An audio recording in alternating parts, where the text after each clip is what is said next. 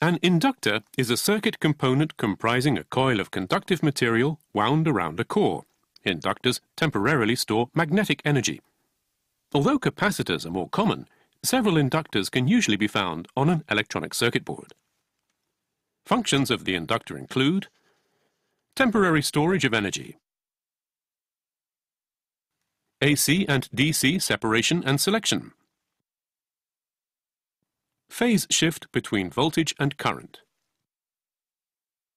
and magnetic field generation. While inductors vary in terms of external appearance and construction, the fundamental design is that of a core with a conducting wire wound around it. Inductors are classified by shape, of which there are two types, solenoid and pancake.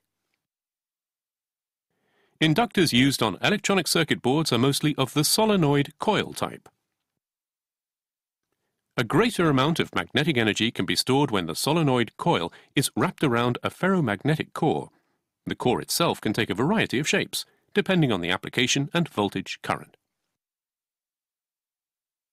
The larger the current that passes through the coil, the more magnetic energy is stored in the inductor. This characteristic varies depending on the number of loops in the coil, the shape of the core, and so on. The functional characteristic of the inductor is known as inductance and is expressed in units of H, Henry.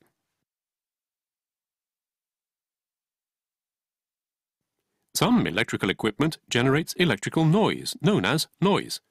If precision equipment like a temperature measuring device is electrically connected to electrical equipment generating noise, it may not function properly.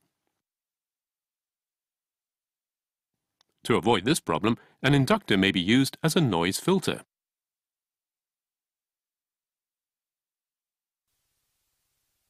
Compared to resistors and capacitors, inductors are less susceptible to damage. When they are damaged, it is often difficult to detect from external appearance alone. Insulation film applied to the coil will deteriorate in environments with high ambient temperatures. In the worst case, the coil short-circuits and is no longer capable of functioning as an inductor.